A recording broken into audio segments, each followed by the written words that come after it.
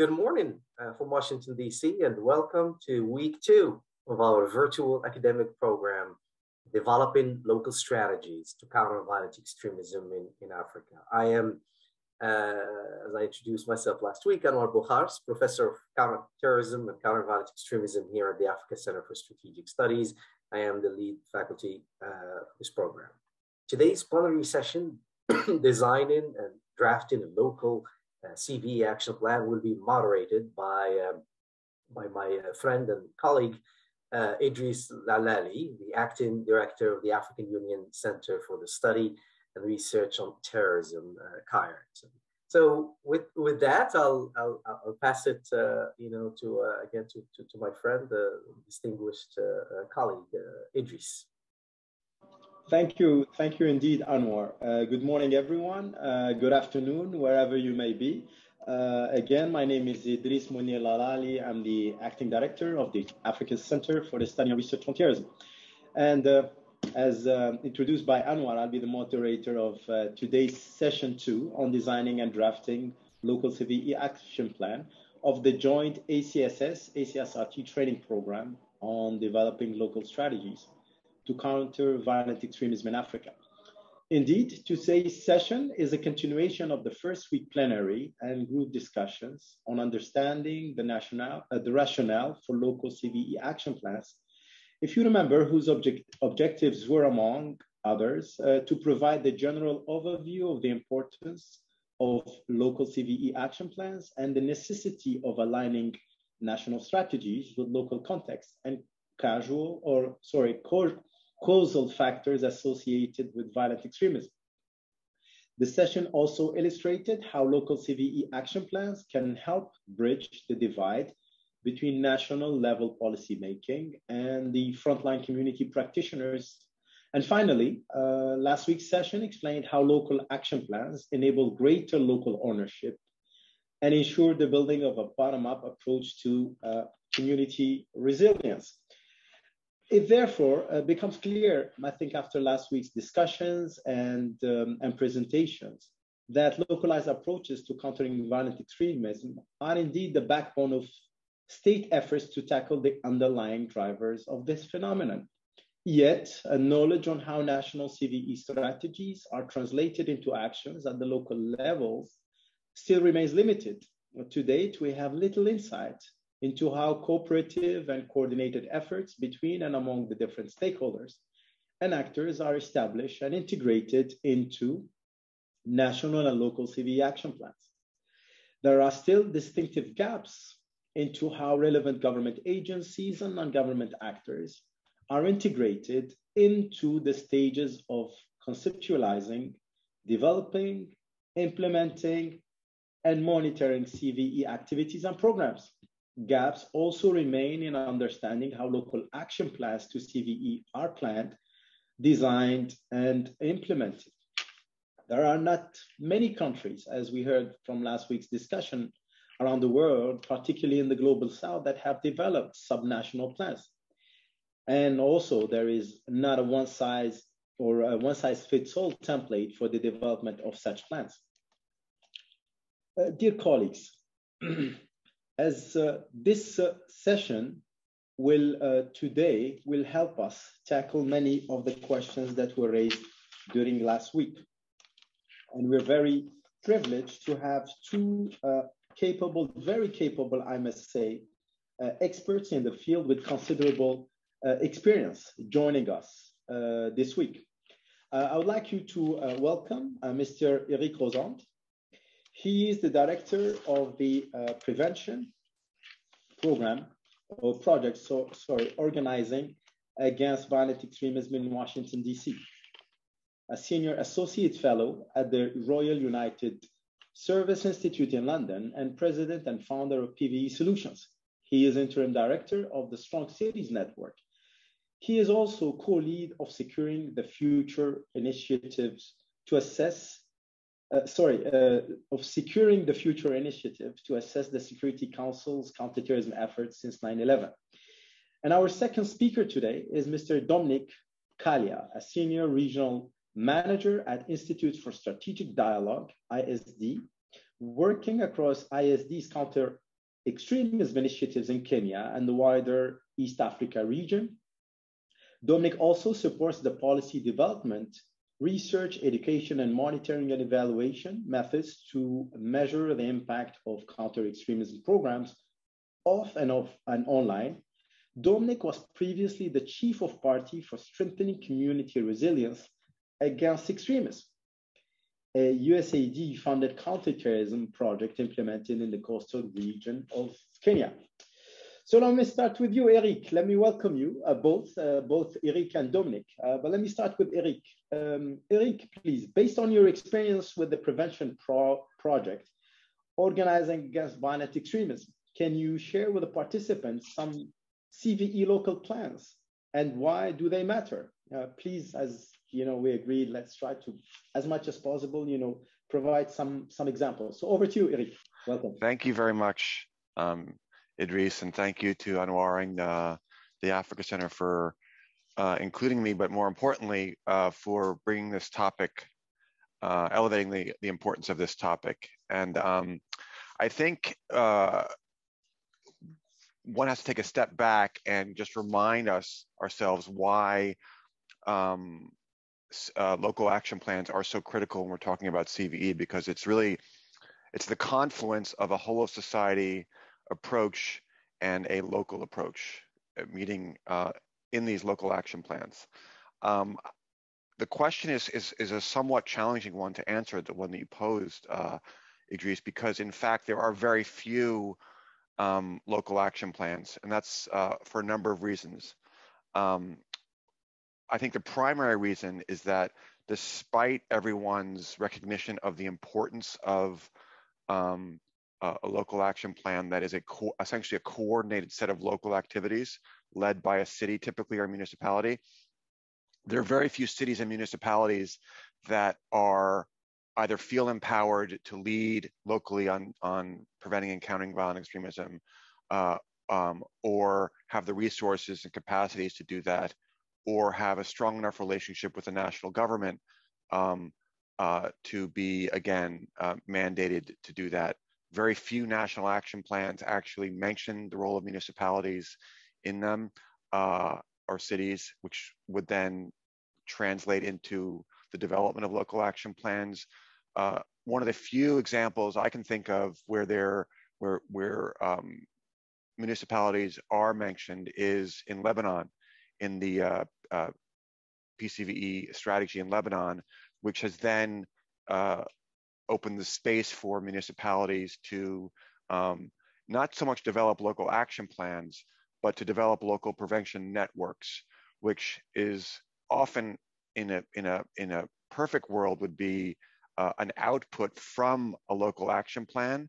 A local prevention network is essentially bringing together around a common space all the different relevant stakeholders at a local level who are involved in prevention work, whether it's teachers, social workers,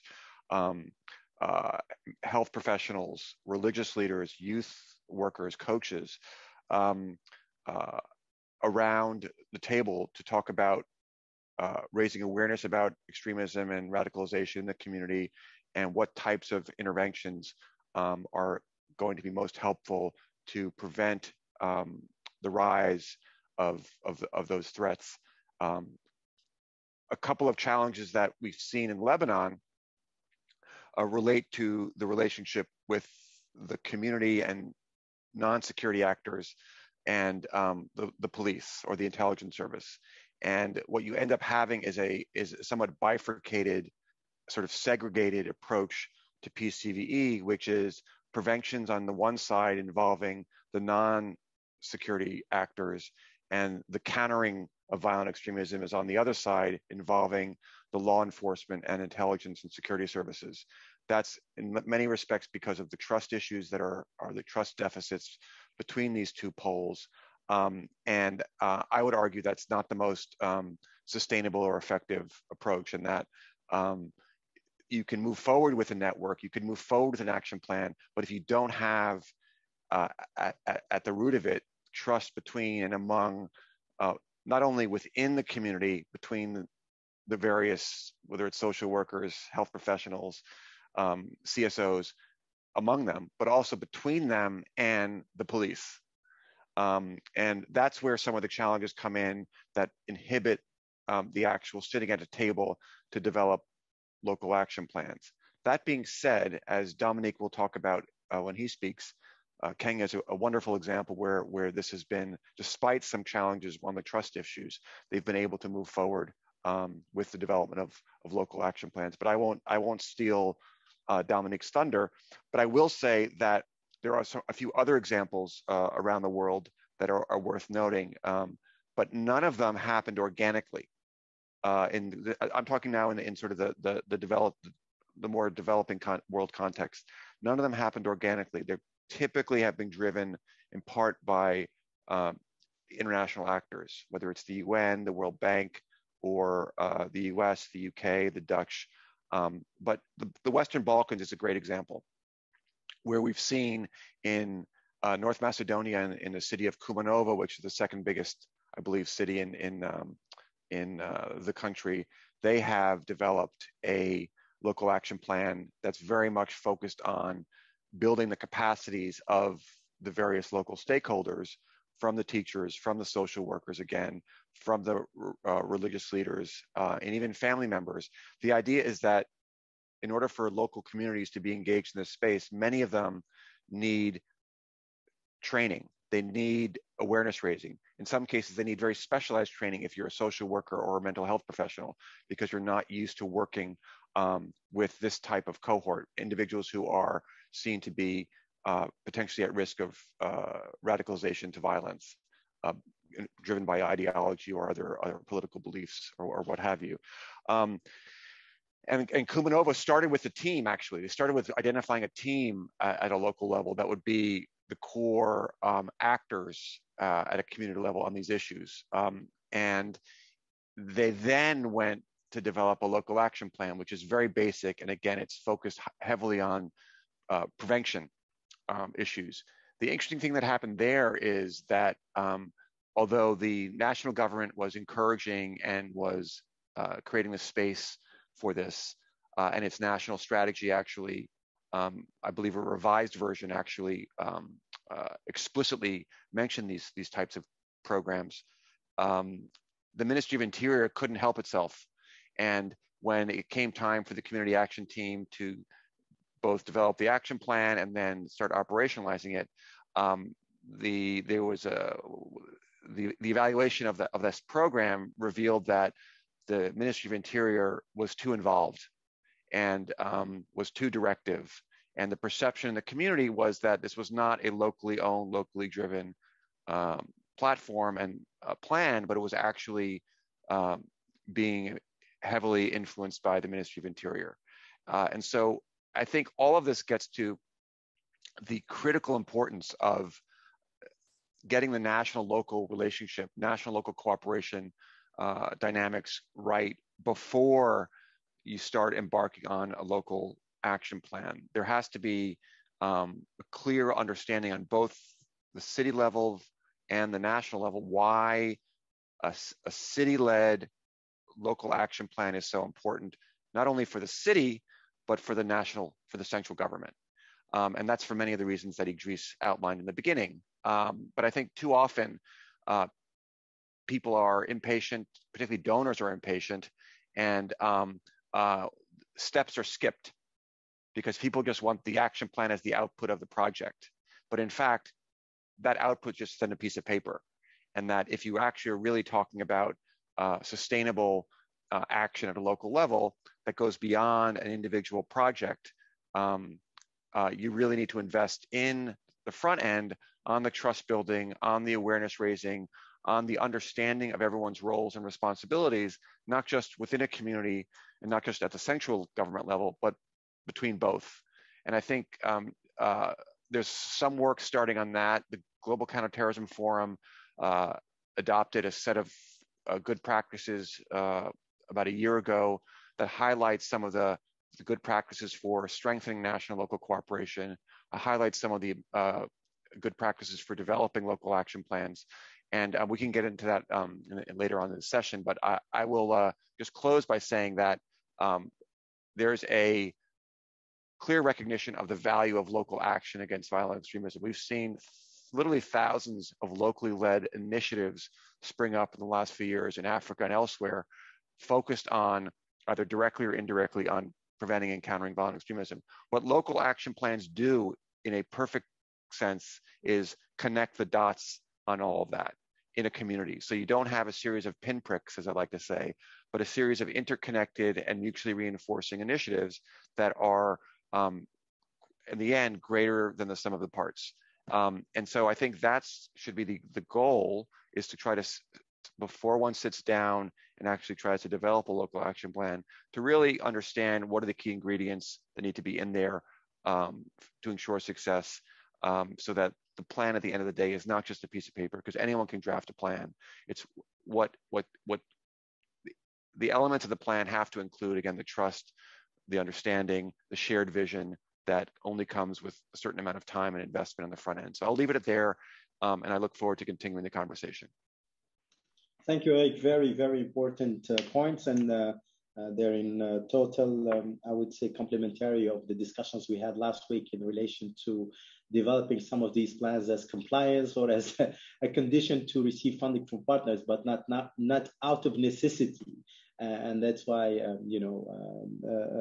many of the countries are having difficulties not only in aligning their national strategies against the threat they're facing, but also making sure that the action plans are indeed driven from the bottom and responding to particular factors and conditions, and also that are action plans that serve the purpose. Okay, Dominic, let me revert to you now. Given your worth of experience, and then Eric has said so much, a great deal about what we expect from your intervention. Given your wealth of experience in strengthening community resilience against extremism, how do you establish the need and demand for a CVE local action plan in a policy environment dominated by nationally centered CVE strategies design? Again, if you can provide us with some concrete example. And I thank you, Eric, for Lebanon and Macedonia as good examples. I was taking notes, and I hope the participant did also take notes. So go ahead, Dominic. Merci. Thank you. Thank you, Idris, and I am honored to be speaking in this webinar. Good morning, good evening, depending on wherever you are. And I'm happy that Eric has already set a context for this discussion. And actually, you are right that these discussions builds from the first discussion we had in the first week. And before probably I talk about why the need for a local action plan, I think first again, giving the Kenyan experience, we need to find out if whatever you are trying to address is a national issue. And for Kenya, radicalization, extremism, or terrorism, whichever way you use it, is actually a national peace and security issue.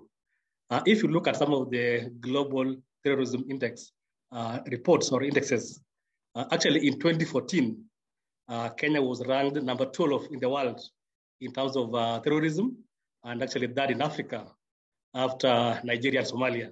And that was enough to demonstrate that, yes, this is a national security issue that we need to find a way of working on it. So from the national level, it is a concern, it's a priority. But now, when we come to the local level, why do we need this local action plan? And for the Kenyan experience, we are calling it a county action plan because in Kenya, we have two levels of government, the national government and the county government. And I think in some other African countries, maybe that's what we call the regions or federal states or something like that. So, and I think, Idris, you are right that peace and security, not only in Kenya, but in the whole of Africa, is basically a national government issue. All policy and legal frameworks touching on peace and security, including extremism, is basically a business of the national government. And if we come back to the Kenyan experience, in 2010, we had a new constitution in Kenya, and these constitutions established the second tier of government, now the county government. So from that point, and actually starting in 2013, so it became apparent to us that yes, we have two levels of government. But from the very beginning, still security was a mandate of the national government and not of the county government. And that's why this debate was really dominated by the policy environment regarding what the national government is doing to address this problem. But as we now started to look at this environment, especially looking at our national strategy to counter violent extremism that was launched in 2016, we realized as a county that yes, there are actually gaps and deficiencies within the existing policy frameworks. For example, I talked about the national strategy in addressing some of these issues. Our strategy has a very good pillars or our priority areas, what we need to address as a county to be able to address the problem of radicalization and recruitment. But now the problem was, how do we implement this action plan? Is it just a Nairobi level plan? Will we just be talking to ourselves in these big hotels and cities? What can we do so that we can reach the difficult or the hard to reach communities? And so it became apparent that yes, we may need to start involving the cities, as Eric said, or for our case, the counties in terms of discussing peace and security. Secondly, the national strategies and whatever we are using, the tools that we are using to address this problem. And I think as Anwar said during the first week, they are not in sync with the local realities and nuances. And again, like in Kenya, Kenya is a vast country, although it's not vast as many of our countries in Africa, but there are those differences in terms of the grievances that may drive people to radicalization from the coastal part of the country to the cities and to the areas, for example, neighboring Somalia. So now this national strategy was not able to really capture or address those local nuances in terms of what is causing this problem. And that's why, for example, we thought that a plan for a county like Kwale in the coast could be different from a plan like Nairobi in the capital, and maybe a plan like Garissa to the areas bordering Somalia. Again, as a county, we have come to realize that sometimes there's a disconnect between national level policies and what is happening in the ground. And I can give you an example. In 2015, our government issued an amnesty for returning foreign fighters. In Kenya, we're calling them returnee. Those who are coming back from Somalia. So they were given actually an amnesty to surrender and to be rehabilitated by the government. But what came out is that there was no clear, what was communicated at the national level and what was being undertaken in the counties. There was a lot of discrepancy. For example, there's a case, somebody showed up in a police station in Mombasa and said, yes, I have heard that there's an amnesty for returning foreign fighters. Actually, I'm one of them and really like to take this offer. Then the police officer who was actually manning the counter could not know what to do with this guy. This guy is not a criminal, so I cannot lock him up. So what do I do with this guy? So he tried to call his commander, the station commander. And the commander said, I don't know how to deal with that guy. Probably called Human Rights Agenda. Human Rights Agenda is a human rights organization. Maybe they'll know what to do with it. So just from that experience, you can realize that there's a disconnect between what is happening at the national level and what is happening in the counties. And that's why there was a need to have this strategy. Again, radicalization, again, is very local, as we said. Most of the grievances around exclusion, around maybe marginalization are very local, in as much as the ideology could be global. But most of the grievances are very local, and that's why we thought that we need some local action plan that speaks to the local realities and that can be able to highlight local priorities that can be understood. And also for us, what also made us, it is easy for us to have this local action plan. Already we had existing national policies. We had the national strategy to counter extremism. So it was easy for us to come up with an action plan as one way of cascading this strategy so that it can be implemented in the counties. But one thing that is not said or has not been written about the Kenyan experience is, and also maybe just coming back to what you said earlier, Idris, during the first week, is that unlike probably many other countries, in Kenya, one of our counties called Kwale was actually the first to develop a county strategy to counter violent extremism, even before the national government had developed their strategy. But the government has said there's no way a subnational unit can come up with a security strategy before we launch ours. So now the national government was given more time to finalize the national strategy. But in actual sense, a county had started to do their own strategy based on their own need. And for Kwale, this is a county whereby we have had a long history of returnees. Most of the returnees coming from Somalia were actually going back to that county, meaning that most of them were the one recruited and go to Somalia. We have also had a problem of extrajudicial killings and disappearances of those who have come back Kenya, and it's suspected that maybe they are being targeted by the law enforcement agencies. Maybe they're also targeted by Al-Shabaab sympathizers who are in the communities, because when they come back, they may leak their strategies and their secrets. And even the communities were not ready to embrace them because they could be easily profiled. So in this particular county, there was that actually need to have a plan or a way of doing it.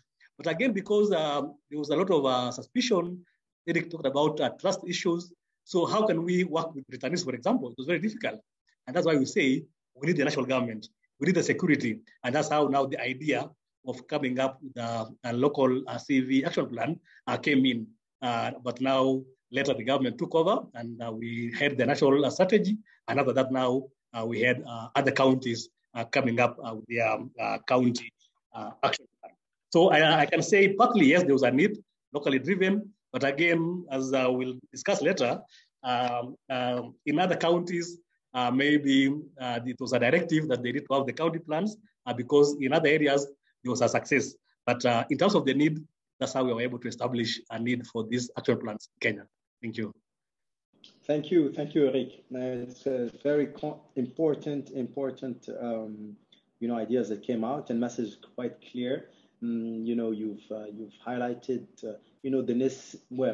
the understanding and the necessity to, when developing national strategies, to realize that local action plans could be different from one region to another. Within one country, you will have different context, and then different, I would say, nuances that one has to cater for and make sure to reflect the local CVE plans of action. This is why, this is one of the most important points of developing the local CVE action plans. But not only the document, you want to ensure that you have full ownership also of the implementation process, and that's quite important to us.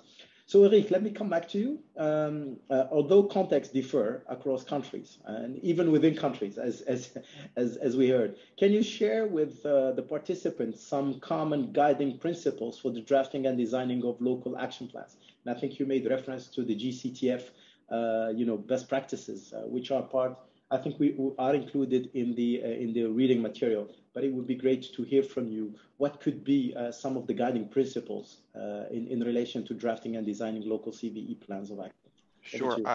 I think the first principle should be making sure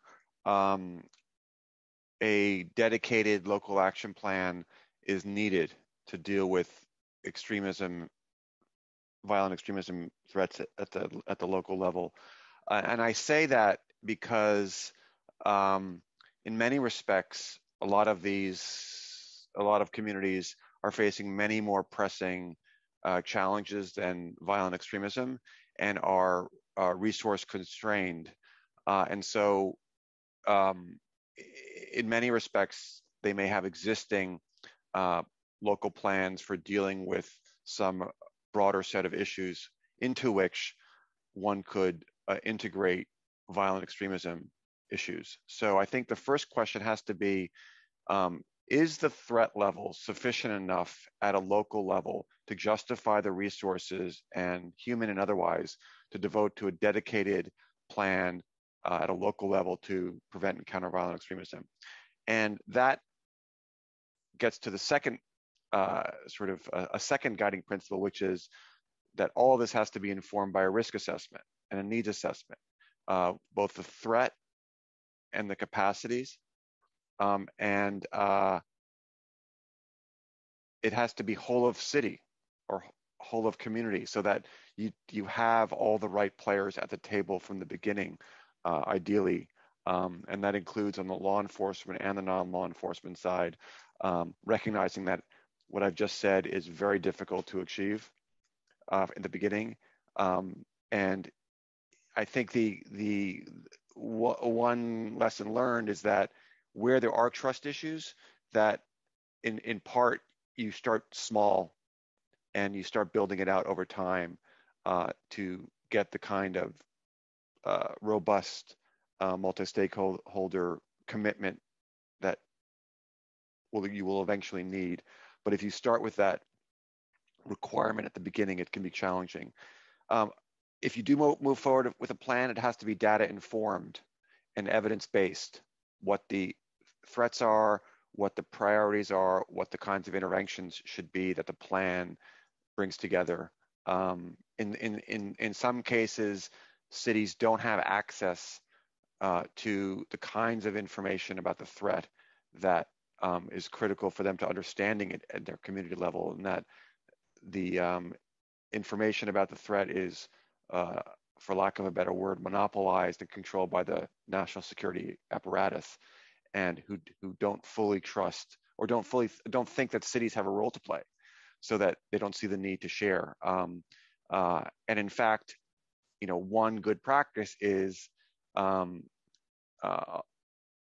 it's rarely followed, is to have in cities, in regions of a country where there is a violent extremist threat, to have a representative from the national security apparatus embedded at the city level, whether physically or virtually, so that there is this constant communication, sharing of information about the threat in a two-way manner with the central government. Another key principle is the need for it to be community-led. I think the example I shared with you about in Kumanovo, North Macedonia, there were some questions about the extent to which this was being led by the community as opposed to driven quietly by the Ministry of Interior.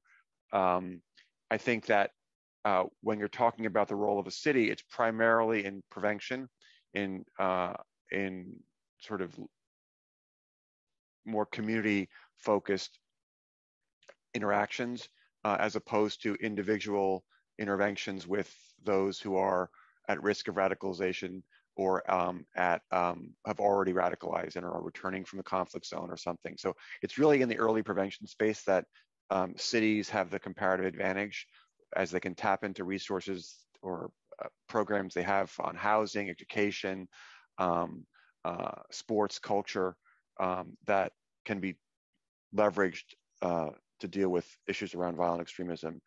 And then sustainability is another issue, and ensuring that there are resources, there's the necessary human resources, which are often already stretched at a city level, even before you start thinking about a local action plan for preventing and countering violent extremism. How is the city or the municipality that's going to coordinate this plan going to do that over a sustained period? Are they going to get the resources from the central government?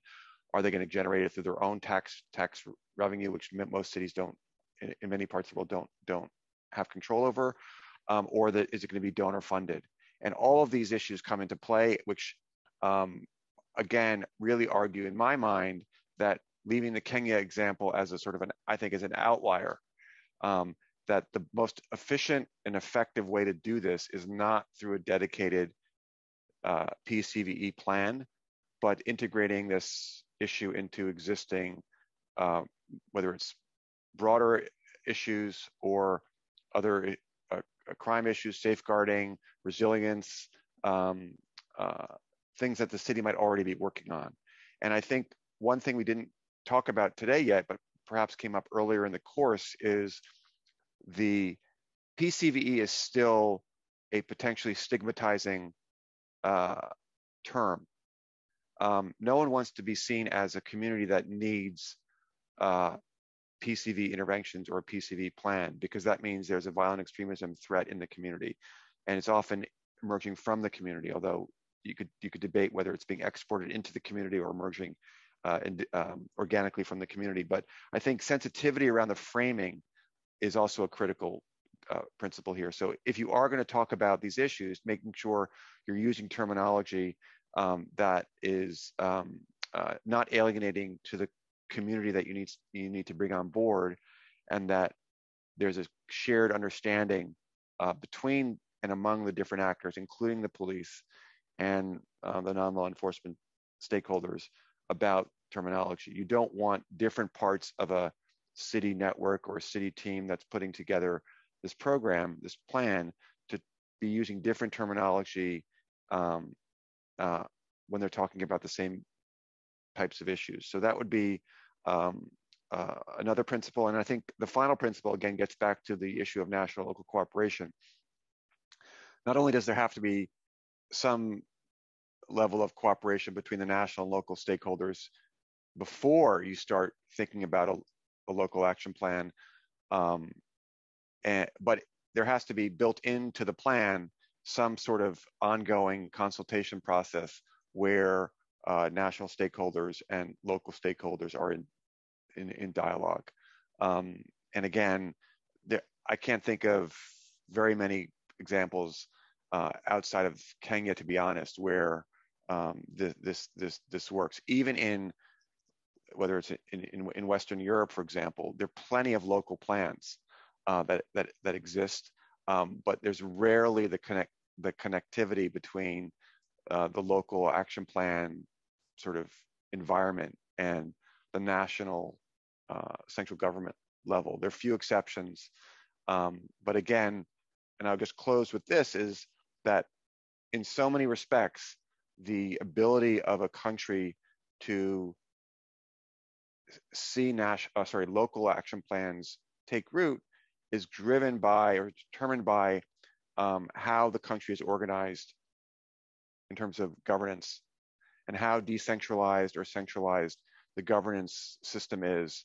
And it's very difficult to see local action plans take root in a country that's very centralized. And France is a great example, where it's a very centralized system. Everything runs out of Paris. And rather than encouraging local plans to emerge bottom up, they basically impose variations of their national framework on different regions of France, with not a lot of consultation with the local community. And then you have cities doing their own thing, often trying to make up for what the central government's not doing, but it's not done with any kind of strategic planning or thinking. It's sort of very ad hoc as a result. So I will just, these issues are prevalent everywhere. I will just close actually with one very interesting anecdote or story.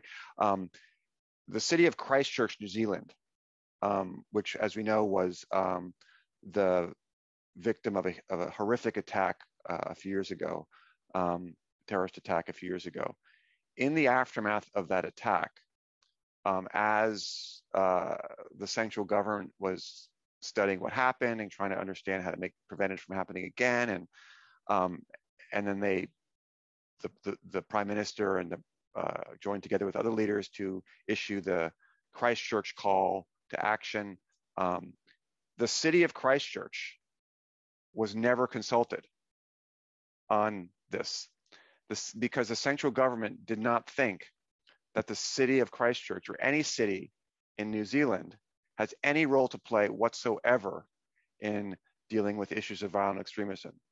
And the role of the city is to deal with the garbage, to deal with traffic, to deal with very sort of technical, mundane kinds of things, but not security. And the city of Christchurch, needless to say, felt completely alienated. And they know their community better than the central government. They know what's going on in terms of these kinds of threats within their community more than the central government. And if the central government really wants to get a handle on this threat in their country, the city governments can't be an afterthought. They have to be part of the solution. And I think this is starting to change. in Christchurch, but it took a horrific, sorry, in New Zealand, but it took a horrific attack to get the conversation moving in the right direction. So I think, again, these are problems that every country around the world has, in some level, is grappling with. And again, Kenya is, I think, a shining example of what can be done if there's the right kind of conditions. But as Dominic shared, there's still some challenges that are being faced in Kenya. Thank you, Eric. Indeed, you've highlighted very important principles such as the risk assessment, threat assessment, and then maybe a stakeholder mapping, which is national and maybe local, to ensure, as you said, rightly indicated, that you have the right players around the table, but also to ensure that you're adopting a whole of society, a whole of community approach. Also, I like the idea about when there are trust issues to start small, to build that trust between the communities and local enforcement agencies, in particular security and defense forces, and then develop that relationship like every other relationship.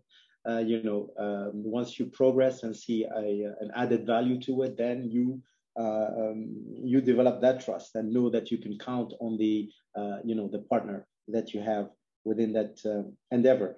I think the sustainability is a serious issue that is coming back in terms of, usually when we talk about sustainability, we have a tendency of thinking about financial, but I think you've put the, another problem that we have is the human resource capacity in order to not only develop, oversee and implement, but to ensure that the cities are not outstretched more than they are. Another idea which is coming out and a good principle is, these are two linked principles, I would say. One, which is the terminology that we use, and the other one is to ensure that whatever actions that we're undertaking, we can undertake it without necessarily putting a label on it, a specific label on CVE or terrorism, but make it part and parcel of a project that is existing at the level of the location or the locality, but also within the mandate of the different stakeholders, without necessarily, again, putting a label on it as VE or counterterrorism, in a way not to alienate communities, but also alarm them and put them on heightened alert. The issue of national and local cooperation, this consultation process, I think, indeed, as you indicated, and it's a good practice, is to ensure that they are embarked and consulted from the conceptualization all the way through, the design of both the strategy and the plan of action. This also allows you to build that trust and ensure that you have some kind of communication channels that enable the different stakeholders to exchange with each other, but also to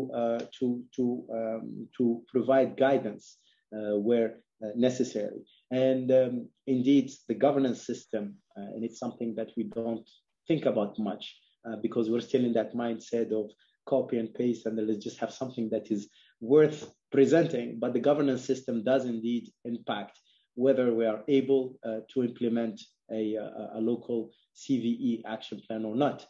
Is it dictated from the central government and cascaded down, or is it a bottom-up approach?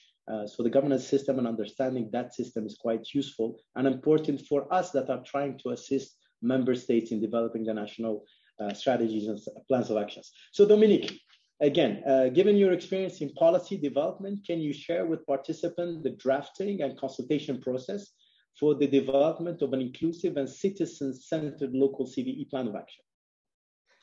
Thank you. And just again to warn the participant that the Kenyan experience I'm going to share is not like really the best or not the template, but basically you can draw some inspiration on that process to come up with a very comprehensive action plans. And I just want to say that maybe just to give us a background that in Kenya, we have what we're calling it 3 generations of local action plan. And the first and the second generation were the first one to be developed. They were developed in the areas that had suffered this problem of extremism. That is basically the coastal area and parts of the areas neighboring Somalia. So they are really suffered, and to them it was a need. It was easy to see the need. And the process of designing this action plan was very consultative, and a lot of meetings were held with the communities and the government agencies. Then we had what we are calling it the third generation local plans. For us, we are calling it rapid action plans. We are calling it rapid because they were developed rapidly, whereby there was a presidential directive that based on the success of the local action plan in the coast and in the Northeast, and also because of the changing profile of extremism or terrorists, especially after the Dusit attack in Nairobi or the 14 Riverside Drive attack. You know, for a long time in Kenya, when you talk about extremism, you talk about Al-Shabaab or even Al-Qaeda, what comes to mind are Somalis or Kenyan Somalis and our citizens from the coastal region who have some Arabic kind of ancestry. So that's the first profile that comes in. But when we had the attacker in Dusit, actually the mastermind or the attackers were not the normal Somalis, for example, or the Arabs in Kenya. But these are now the normal Kenyans, the Kenyans who are coming from other parts of the country that has not had any history of extremism. So now that actually jolted the national debate to say that now this problem is not just part of the Muslim-dominated areas, but it's a national problem. And that based on that, the president gave a directive that every remaining county should develop their plans. They were developed rapidly. There were like 1 or 2 days consultations in the capital of each of the county, whereby some few stakeholders were mobilized and they came up with a plan. Again, this could be what you said earlier.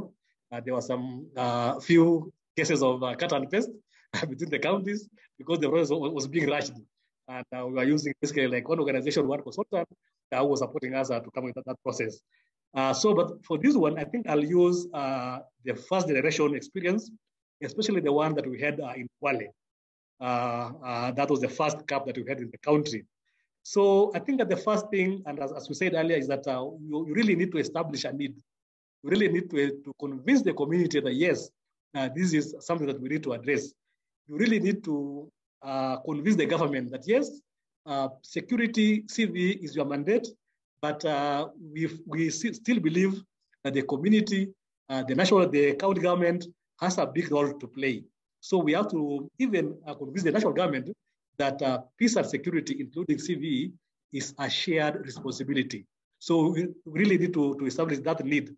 And also building up on just what Eric said for the communities, we also need to assure them that we are not profiling them. When you come to your county, we are not saying that you guys are the one harboring extremists or terrorists. It's just a need that we need to address. So again, the issue of the framing was very, very important. So what we did in Kwale, we had a CVE colloquium, a county CVE conference, so to speak, whereby all the stakeholders in the county were invited, elected leaders, national government leaders, community leaders, and now there was a discussion that yes, we are having this problem. We have the national strategies, we have the police, we have the military, but still we are not able to address this problem.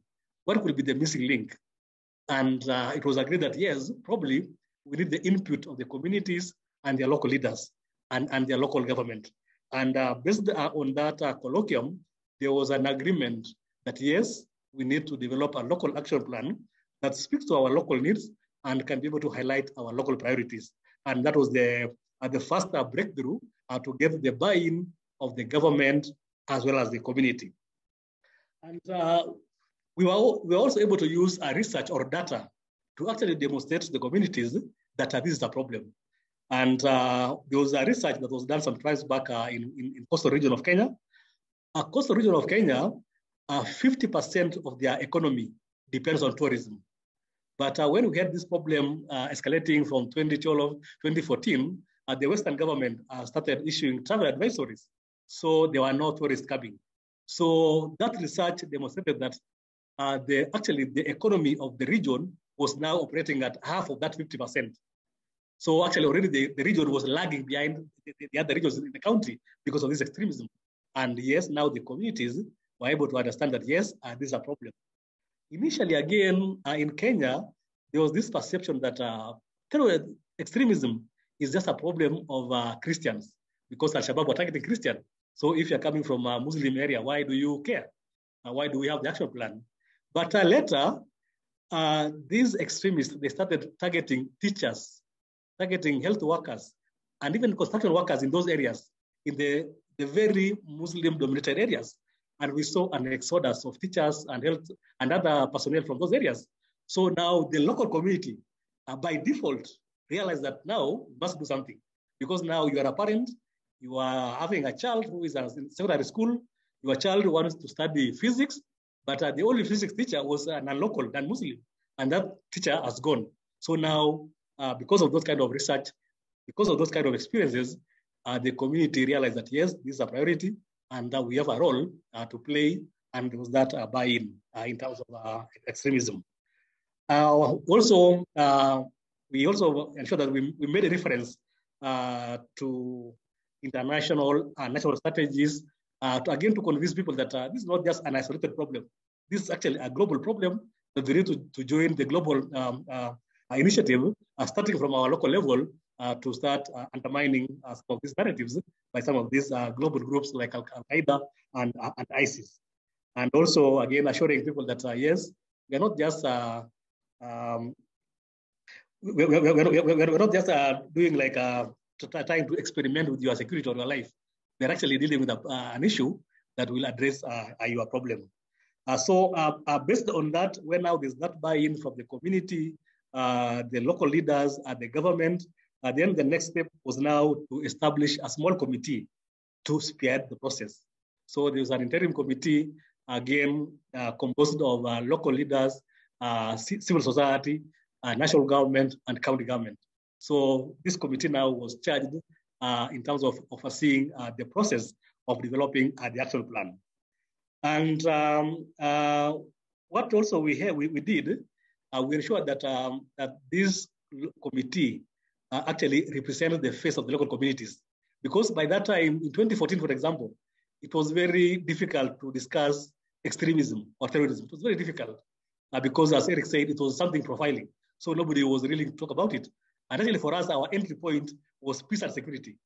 We are not mentioning extremism at that time. We're just saying that we really need to do something about peace and security. And of course, now as the discussion progresses, now people open up and they can now even mention Al-Shabaab. So that's how we were able to break the ice. So after that, the committee or that interim committee commissioned a fact-finding mission or a research or an assessment, again, to go through the county to try now to understand this problem, to understand maybe if there are any gaps, and most importantly, to come up with the local priorities that will be part of the action plan. One of the things that really made us to progress is that in the first research, we used local professors. So now when you go to a community, they see Professor Idris, they know that this is our person. So even that rapport was there. So for our case in Kwale, we used Professor Shauri Halimu, and we used Professor Hassan Mwakimako. And so they were now the face of the action plan. And so now when we went to the communities, there was less resistance because they see that if our professors, our own sons and daughters can say that this thing is important, then definitely it is important. And that was a breakthrough. So from that research that looked at those various issues, mapped the key actors, looked at the existing strategies of the government, the existing laws, how can we leverage on existing initiative. Then based on that, we came up with a draft action plan. So after the plan was developed, then we went to another round of community consultations, again, to make sure that whatever has been captured in that plan reflects the priorities of the community. So a number of consultations were held across the community with different community groups, including women and youth, and basically to come up with a locally driven solution. And then we came with the second draft, which also was able to spell out the coordination structures of the plan, the roles and responsibilities of the various organs, including what we are calling the County Engagement Forum, where this is basically a forum of all the actors who are working on CVE in that county, where they can be able to come up and discuss their issues. We identify the priority areas where we are calling it pillars, like education, law enforcement, internet or online, and we were able to identify leaders of those pillars, both from the government and from the civil society. And after that, now we shared this draft with the National Counterterrorism Center, which is actually mandated by law to lead this process. And for them, they were able to review the plan, make sure that it actually speaks to the national strategy, and they also provided their input on what can we do to improve this plan. And after that, we had validation, again, bringing together key leaders in the county to come and validate, agree, and actually own that, yes, these are documents, these are priorities, and for the national government through NCTC to confirm that this plan is actually building up to the national strategy. So that was a very important. Then now, there's some of the steps that have not, then of course there was launch. The plans were launched. There were local media, national media, basically to raise awareness across the community so that this plan is known, and also to increase community ownership. Now, the process that some of the counties are still ongoing is on the legislation. You know, you can have a plan, but without anchoring it on legislations or a policy framework, then it will become very difficult for government to implement, or even for us to hold the government accountable for implementing or not implementing the plan. So the next stage now is legislation through our local assemblies. And this is the process that is taking longer than expected. Because now, as I speak today, is only one county, that is our headquarters, Nairobi, that has drafted a bill on local action plan, which is now being subjected to what we are calling it public participation before it becomes a county law. So that's now the area where we are. But again, there are some resistance by the county assemblies saying that, no, this thing is a security issue, it's a national government issue. Why do we put in our resources on it? Why do we put on our money on it when we have the national government? So whenever resources are not enough, the first thing or the first casualty in planning is this action plan, because of that perception that these things will be done by the national government, not us. And so that's actually the process that we followed to develop the plans. And now the plans are being reviewed from time to time, again, to respond to the realities. So that was the ideal situation that we followed for the first and second generation CAPs. But as I said earlier, for the rapid CAPs, they were done rapidly. They were preventive in nature because they were in areas that have not experienced this problem. But we were just anticipating that we may have this problem. What can we do to make sure that we address it? So they were done quickly, 1 or 2 days, and we have those RAPs. But again, probably we'll speak next week. One of my colleagues will talk about implementation, and these are some of the CAPs that really faced the challenges in terms of implementation because the process was not consultative like the other one. So I think in a nutshell, I can say that's the process that we followed in some counties in Kenya. But we still believe that we will have done better to make it more collaborative and more participatory in its development so that it can be owned by the communities and the government. Thank you. Thank you, Dominic. It's quite, the Kenyan experience, quite an experience, and you're bringing many, I think many of the ideas we've been talking about since the, last week into perspective and into the realities. And I think, you and Eric have echoed the importance of research and evidence-based. This process has to also be driven by, analysis, research. And I like this idea of using local researchers. They have much more, I would say, credibility within the localities within which they're working. Cut and paste is not such a bad thing. You need to start somewhere. And I think that's the echo you gave, your comment from last week. I think you need to start somewhere. At least you have a good understanding of what is expected to be seen in an action plan or a strategy. And then you tweak it, you adjust it according to the specific needs. And even the priorities, you might have national priorities, that you will see across the board. But the dosage, this is like, a dose. You increase the dose here, you decrease it here according to the the local context, and that's quite important. The continued consultation, and we keep on repeating it. Eric repeated it, from the conceptualization all the way through, the validation process. And I like this idea of back and forth between you and these local committees of drafting committee, or how you call them, local community engagement committee, which is quite important. Not only are you picking their brains and taking notes of their priorities, but also once you send it back to HQ, or I would say the central government or authority, like the Kenyan case, the NCTC, which made sure that it was aligned with the national strategy. You came back again with the inputs of the national CTC, to present to this community, and then to have a validation exercise along the way. This not only ensures, trust building, ensures local ownership, but it also ensures that these projects or activities are thus implemented by the local actors. So I think this is quite useful. Eric, one last question on your end. What are the lessons learned for effective designing and drafting of local CVE plans of actions?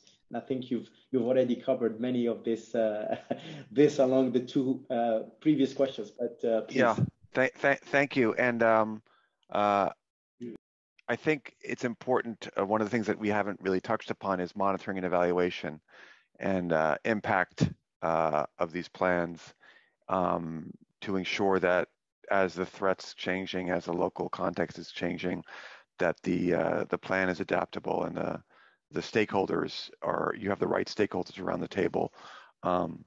These community action teams or these local prevention networks are able to address the needs and priorities of the community.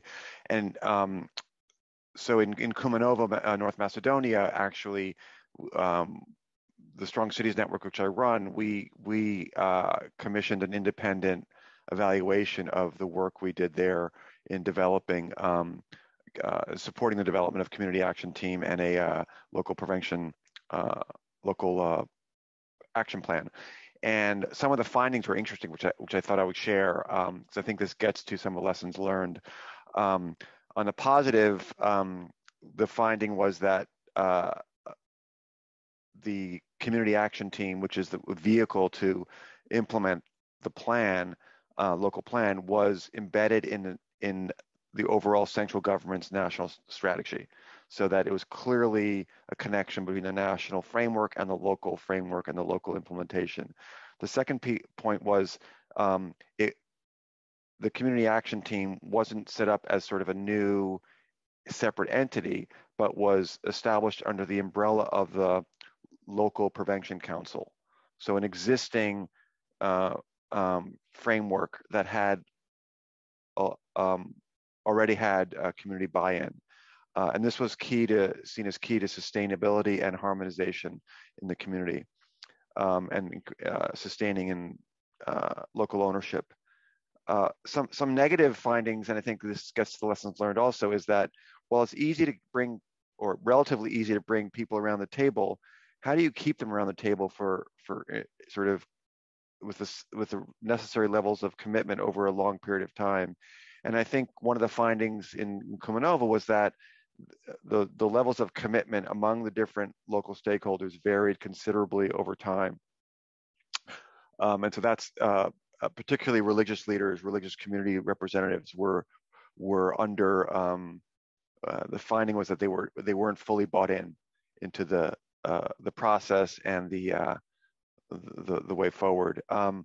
Decision-making process was seen as participatory and fair. So of course, if you have a team put in place to oversee implementation of the local prevention, local action plan, decisions have to be made as to resources, as to prioritization, as to which interventions, what should the social workers be doing, what should the mental health professionals be doing, and that process has to be both participatory and fair, and it was seen. But the other finding that I already shared with you was that there was a perception that the Ministry of Interior was driving the train, and that because of concerns about over-securitization and heavy-handed law enforcement approach seeping into what's supposed to be really a prevention, resilience-focused, non-law enforcement driven plan, that was seen as problematic. And I think those are some important findings. And I think, unfortunately, because there are very few local plans, there are rarely evaluations of these plans. I believe Kumanovo's independent evaluation is one of the few. It'll be made public very soon. It's being published. But I think sharing lessons learned across cities and across municipalities on these issues is so important. And the Strong Cities Network, which I run, is really growing its footprint in Africa, is really looking to work with more and more African cities on helping them take the steps forward along the lines that Kenya has done and in some other parts of the world, for them to understand what their roles are here, what their comparative advantages here, why cities matter in this area is critical. It's critical to shifting the discourse away from an over-securitized, heavy-handed, central government-dominated approach to addressing a threat that clearly has had its limitations over the past 20 years, to much more of a locally driven, locally owned one that focuses more on prevention and building resilience. And cities have to be at the center of that. And but that's not going to happen magically. Central governments have to recognize that there needs to be space for cities, and cities have to recognize that they need to step up. And depending on the local context, depending on the threats, depending on the resources, they need to play a role. We're looking forward to working with you, Idris, and many of those that are on this call, Zoom right now, over the next few years to grow the capacity of cities across the continent in this area. Thank you, Eric. We're also looking forward to that, and I think this is quite an exciting program and project that we're embarking on, because it will allow us, indeed, like you said, this sharing of experience between cities and I would say in the development of local CVE plans of actions, but also it can give the necessary argument to many of our participants to bring to their decision makers at their level, in order to ensure that this process is indeed driven bottom up and not top bottom, with the added value and comparative advantage that you and Dominic have shown us today. Dominic, let me come back to you with our last question today. Given your experience in monitoring and evaluating the impact of CVE programs, can you share with the participants some of the key lessons learned for effective design, development, and implementation of local CVE plans of actions? Over to you. Thank you, Idris. Some of the challenges that we faced while developing this local action plan, number one is actually trying to convince the communities that this is a priority issue in their communities. Sometimes I think extremism is like a COVID pandemic. In Kenya now, if you say that you do a national survey, or even in the counties, you do a survey of the top security issues, I can assure you in most of the counties, extremism will not feature anywhere in top 5. People will have so many problems, cattle rustling, banditry, guns. So there are many issues that people experience on day-to-day basis. So for them, they'll not really understand that this is a major issue. And I say it's like a COVID because there may be very few attacks, but those attacks can actually affect economies, national economies. For example, I gave the example of the coastal region. Because of those attacks, advisories were issued, and almost the whole economy collapsed. Almost the education sector in the northern part of the country is in dire strait because of some of these things.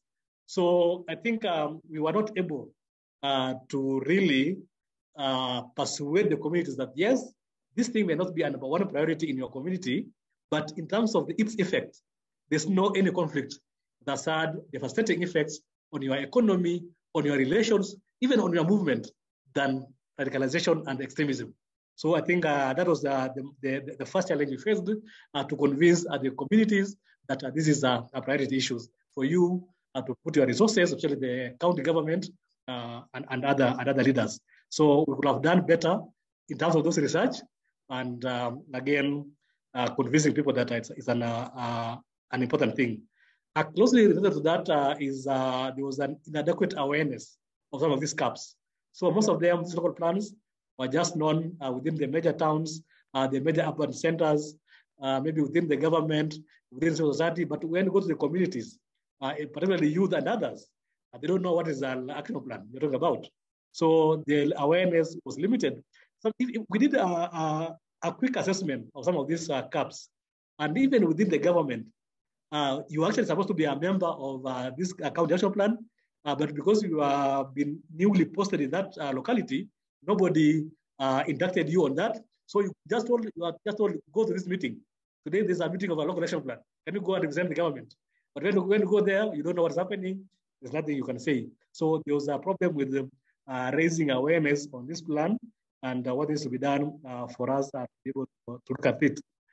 We're still having problems or challenges with the coordination between the national government, the county government, and the civil society or the other stakeholders. We still believe that there's some level of tension, especially between the law enforcement agencies and some elements of the civilian part of the government and CSOs. So again, there's still some tensions, and especially because most of the civil society, they speak this language of accountability, they speak this language of human rights, which does not resonate very well, unfortunately, with some of our law enforcers and some of our military personnel who think that we are actually frustrating their work. They're supposed to arrest and probably kill those terrorists. But now when we talk about those things, then that affects our coordination in that. For example, we projected or we packaged local action plans as a shared responsibility within the national government and the county government. At the county level, we have the county commissioner who represents the president. And then on the other side, we have a governor who has been elected by the people. So the two of them were supposed to co-chair this action plan. But with the time, we realized that the national government was left to deal with the action plan as the county government thought that maybe it's not their priority. Security is not their major issue. And probably they were expecting some funding, which was not forthcoming. So they lost interest in the whole process. Again, leaving the national government to continue with it because it's their mandate. Again, and I think Eric talked about it, about monitoring and evaluation and reporting. There were no clear mechanism on how can we monitor, how can we evaluate the progress of these CAPs. We have a report. So if you go to a certain county, you want some data on maybe how many meetings have you had, how many young people have you reached, you cannot get that data. So we had a challenge with that. But as I speak, our NCTC has actually come up with an online M&D system whereby somebody can just log in, key in data, and be able to see it in Nairobi or in the headquarters. Then again, the major thing now is basically resourcing. This is now the major bottleneck. And I think, as I said, we were not able to manage our expectations when we were developing these things. So these things were developed when we had the first county government. And at that time, it looked like there was a lot of money within the counties. So we in the civil society, we thought that finally, we can now access this money that is within the county government to implement peace issues, including CVE. The same with the national government. We thought that in addition to what they have, they could also now dip into this basket. On the other hand, the county government, they thought that, yes, security is not our mandate, but now that we have been brought into this thing through the local action plan, probably it can allow us now to get some money from the government, get some allocation to work on security. So when they realized that money was not forthcoming, then that interest went there. They also thought that there's this perception that NGOs or donors have a lot of money. So by coming through the CAP, then we can access their funding. So nobody was able to understand how can we fund this CAP. And based on that, so now if you do any assessment, the first complaint you'll be told is there's lack of resources. We expect the national government, we expect the county government to put money, but nobody has put money. But what we are now doing, we are reconceptualizing the funding and implementation of the CAP. So we are saying that as long as this CAP can identify the priorities that this will be undertaken in a given locality, that's it. You can come as a national government with their funding. You can come as a county government with their own allocation. You can come with as a CSO with their own money, so long as we are addressing the priorities that has been highlighted by the CAP. That's what now we are now trying to conceptualize. How do we resource and how do we implement some of these things? And again, as I think, as Eric said earlier, the whole problem of framing. The communities that we had the first CAPs felt that we targeted them, we profiled them, and we exposed them to attacks and raids by security officers. So that was an unforeseen kind of a challenge that we faced from those communities. And in terms of some of the lessons that we have learned while developing and while implementing some of this plan, is that violent extremism as well as CVE is very dynamic. It changes very fast. Our first CAPs were 5 years in terms of a period, but we realized that in 5 years, so many things can change. As I said earlier, initially, we thought that this is a problem that is only affecting the non-Muslims. This is a problem that probably is only limited to Muslim-dominated areas. But with time, we realized that those who are being recruited, the areas being attacked are changing. So we really need to be very dynamic when we are developing some of these things. And I saw in the chat, somebody said that we really need to be reviewing these plans annually. And I think that's now what we are doing in Kenya. In Kenya, we are doing what we're calling remodeling. Again, coming up with annual work plans that we can easily be monitored and reviewed, and we can adjust to changing a situation. As I said earlier, again, use of local expertise and researchers really increase the uptake and ownership of the CAPs. Unlike, for example, in other countries whereby we use the experts from other areas. So in terms of how they were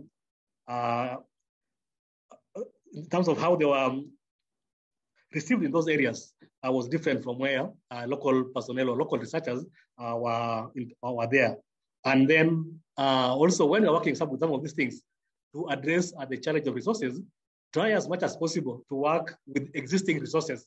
Look at your resources within the government, within the non-government stakeholders. What do we have? How can we leverage on those resources than just coming up with a shopping list, so to speak? Then otherwise we'll be very disadvantaged. And again, building up to what you, in the first week, it is what you said.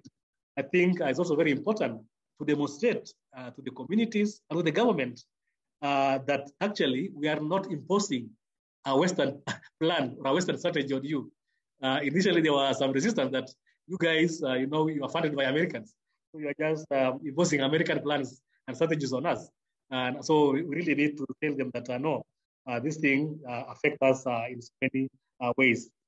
And again, something that was mentioned during the first week, the first seminar, is that these plans were very successful in areas or in communities that they have had a history of peace building, where they have been having civil society organization, where they have been donors, so to speak. But in other areas where we don't have donors, we don't have a civil society, again, the process was very difficult and even the uptake was not good. So it was able to ride on existing work that has been done by others. But also what we have learned, and I think maybe my parting shot to the rest of the esteemed participants, don't be afraid to make a mistake or don't be afraid to fail. So long as you can generate lessons that can help you in probably coming up with better plans in future. I know, especially for civil society, because we report to donors. Yeah, you don't want to report some failures or some difficulties. But for us, we realize that failing, making mistakes is actually a lessons that we can use to improve our well-being. And also now what we are trying to do to increase awareness is to translate some of those plans to some of the local languages. And also to maybe use things like video graphics or small clips to be able to disseminate these plans now, especially now to the youth and others who can be able to access it in social media and other online platform. Otherwise, thank you so much. Oh, thank you, Dominic, and thank you, Eric. This is a wealth of information. I'm sure, I myself have been in this business for quite some time, and it would take me, quite an afternoon to digest everything you told us today. It's, I have to thank you very much because you're bringing the subject to reality. I'm not going to attempt to summarize what you said, but I think there are a few points that I want us to highlight on. Again, is the necessity to do a threat assessment. So the threat assessment, risk assessment will dictate, whether you need to have a plan of action, a specific CVE or PCVE plan of action in place. There is also a need, as we heard, for a stakeholder mapping, but also this idea of training the stakeholders or the actors is quite important. And then the issue of trust building that has to be taken care of and really taken into account when we're developing or trying to involve local community or local actors, and start small, think big, and also develop this relationship, involve the stakeholders from the conceptualization all the way through, the process of drafting and reviewing the strategy, but also the plan of action. It has to be driven from the bottom to the top, but also you need to have some feedback from the top to ensure that the plans of actions are aligned with national strategies. To take into account that we are living in a very changing environment, and today's problems and priorities might not be the same problems and priorities at the end. But I think Dominic has told us that, yes, you might make mistakes even in identifying the priorities or setting priorities or identifying the problems. So you need to embed a process of reviewing, going back to the plan itself, adjusting it and recalibrating it to the local conditions and context. So monitoring, evaluation, continuous review. So we need to embed the process of continuous development. And no bad lesson is, I would say, a disaster. It's a good lesson. I come from from the private sector, and we usually say there is no bad experience. You learn something positive out of it. You learn that that's not the way you need to do it. You need to do it differently. So you need to continuously interrogate those plans, interrogate the added value of the actors, but also the capacities of the actor to take lead on particular aspects of the plan is quite important. So these are some of the ideas, at least, not trying to summarize all the wealth of information that came from both speakers. I will, on behalf of all the participants, thank Eric and Dominic for having taken the time today to share with us their insight, their experiences.